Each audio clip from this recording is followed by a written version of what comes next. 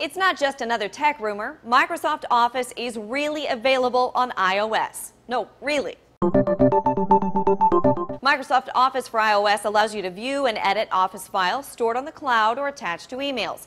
Gizmodo says you can also edit recently used files offline and create Word and Excel documents from scratch on your device. In its coverage, Ars Technica jokes that hell hath frozen over. But seriously, this one's been floating out there for years. The rumors of Office to iOS have been around since the iPad came out in February 2010. Since then, says CNET, it's been a trickle of vague feature lists, misfires on release dates, and increasingly honed denials and no comments from Redmond. The app is optimized for iPhone, not iPad, and you need to have an Office subscription license. That subscription is called Office 365, and on its Office blog, Microsoft assures us it'll continue to bolster the service. The company has recently expanded Skype calling and added features to OneNote. Meanwhile, 9 to 5 Mac suggests Microsoft's current commercial, which shows Office running on an iPad, violated the letter of this ad campaign and the spirit while somehow still giving Apple folks a subpar experience. What about the guys at Google? For now, Office for Android is still just a rumor.